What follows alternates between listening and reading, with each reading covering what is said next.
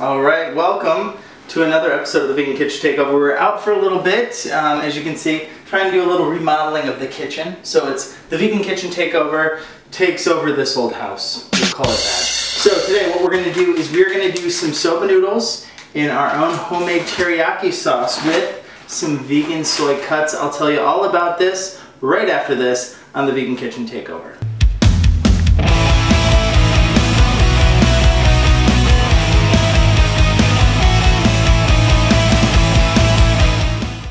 Okay, right now we are going to make our teriyaki sauce. Super simple stuff right here. We've got about 1 inch of this ginger right here, and we've got about 2 garlic cloves right here, all chopped, all ready to go. Let's add a little cooking spray right here. Usually I'd use some sesame seed oil, but we're all out. There we go. We're going to put that. We're going to smell that aroma right there.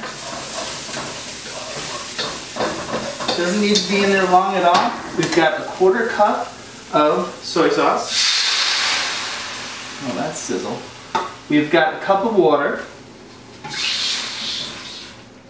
We've got a tablespoon of this sweet cooking rice seasoning. It's a rice wine right here. Oh, there's some alcohol in it. You better believe it. I'm going to put about a tablespoon. We'll say tablespoon right on in there. We are also going to add some agave to this bad boy. Some good old cactus juice right here.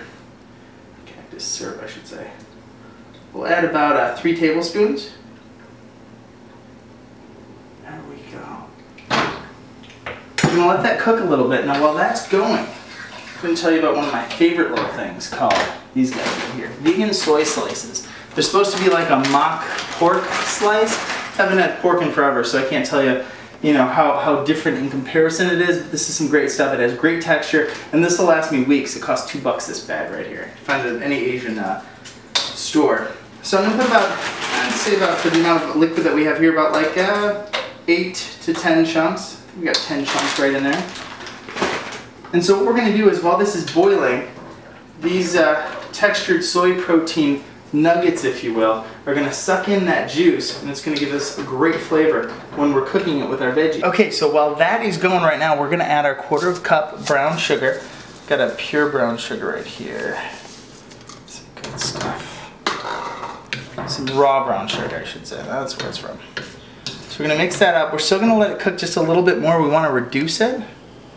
While that's going, let's add, I have about 3 whites of the green onion right there. 3 stalks, the white parts. We're going to put that in there. We're going to let that cook probably for about, it's boiling, it's on high right now. We're probably going to cook it for about another 2 minutes to let that thicken up, and then we'll be ready to rock and roll with the veggies.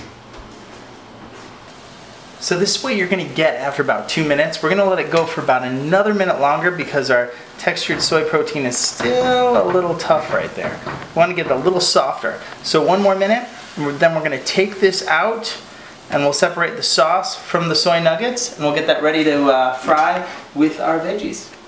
Okay, so as you can see, we separated. We went bobbing for soy nuggets, as James, our cameraman, just pointed out. So we separated it, our teriyaki sauce right there, and our soy nuggets that are now getting that flavor, soaking in that flavor. That's what's going on right now. So what we're going to do is we're going to grab these soy nuggets. You're going to throw them in the pan that already has heated oil. I suggest using sesame oil if you have it. You know what? We're going to go a little crazy. We're going to add some of this bad boy. This is some chili paste right here. This is the good stuff. Some garlic chili paste. We'll add a little drop. Get a little spoon so we don't burn anything. Now let's add some veggies. We've got 1 garlic clove and 1 whole red onion right there, chopped. You're gonna have to move with me, James. We're going fast with this. Got some carrots right here. I've got about a 1/4 cup. Bam, right in there. Maybe that was a 1/2 cup. Let's say 1/2 cup. Got 4 mushrooms right there. We've got our broccoli, and we've got some snap peas. I just did about a 1/2 handful right there. It's all kind of going to melt down a little bit. That's the one thing. You always think you've got a full pan, and then they sweat all out, and they get a little slimmer. And they all fit in that bowl.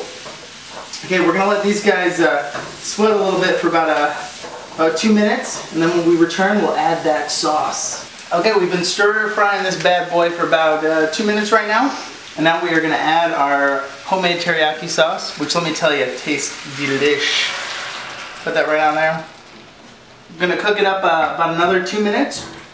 And then we're going to mix this with our soba noodles. Now, one thing you need to know about soba noodles, 32% buckwheat and about 68% wheat right here. So no, it is not gluten-free friendly, but you can always use rice noodles. Remember that, rice noodles. They're your friend.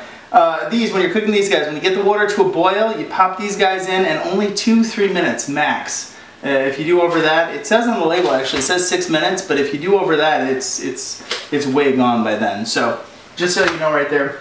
The next picture you see will be us enjoying a nice dish of this right here. Thank you so much for watching another episode of the Vegan Kitchen Takeover live on the set of this old house.